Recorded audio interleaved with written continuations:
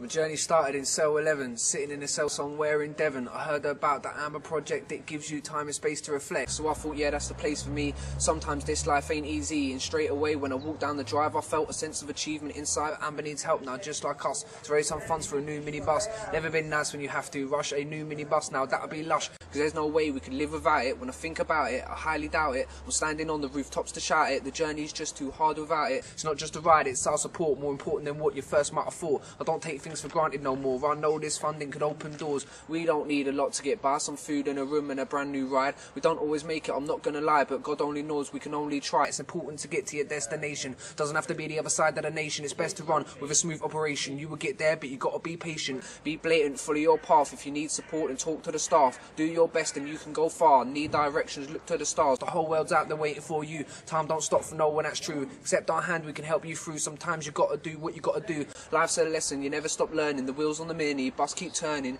Get ready, the engine's purring, the fire's in, our heart's still burning. So I'm praying with open hands, if you could fund us for 10 grand, so we could venture across this land, follow our dreams, fulfill our plans. And don't worry, we're not gonna stitch ya, I'll send you a receipt with a picture. I'll get it signed by the manager, so thank you once again from Amber.